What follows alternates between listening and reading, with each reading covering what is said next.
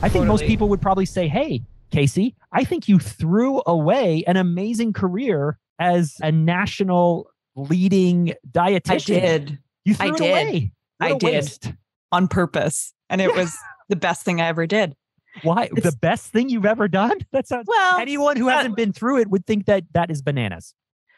It's like there is nothing better than trusting your own truth. There's nothing better than belonging to yourself. I have the accolades, or I have the things that like light up my ego and make me feel important on a superficial level, aka the success I had as a dietitian. I don't know. There's some point in someone's like corporate career where no amount of money can make up for the calling that they feel deep inside of themselves. And to me, that's the biggest, boldest, bravest move someone can make, is listening to that voice inside and trusting it, and then surrounding themselves with people who cheerlead the shit out of that, who want to do that themselves. And then you grow this different type of success. Like, so many people think like, oh, you make the choice for your craft, for your art, for your passion, for your purpose at the sacrifice of money. And I'm like, bullshit.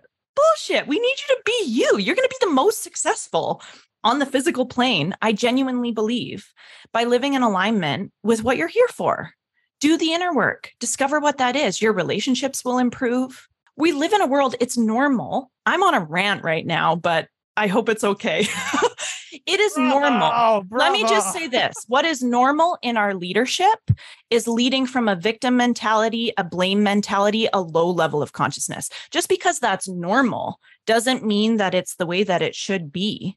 Just because it's normal to be on anti-anxiety and anti-depression meds doesn't mean, and I'm pro like medication when you need it and when it empowers you, but there's a lot of it. We're not doing well as a society. That's normal. Our normal is a low effing bar. And so if we're just doing what we see around us, and maybe we're not yet surrounded by people who are in truth, are in authenticity, are in integrity, are doing rad shit in the world, then it's all too easy to shrink, to settle, to stay in an abusive relationship or in a job that's sucking your soul, or to be, there's this term in yogic wisdom called dharma. Dharma is like life purpose, this reason for being, to be like just beside your dharma and to live your whole life like that, rather than stepping straight into the center of it and letting your gifts truly transform yourself and the people around you. And it doesn't have to be in a big way.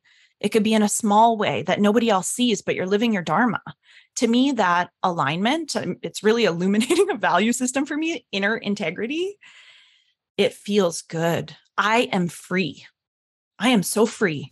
If you want to know more about making purposeful decisions and how our bodies can give us the indications we need, whether we're doing the right things or not, check out the full conversation I had with Casey Berglund. Click on the link right over there.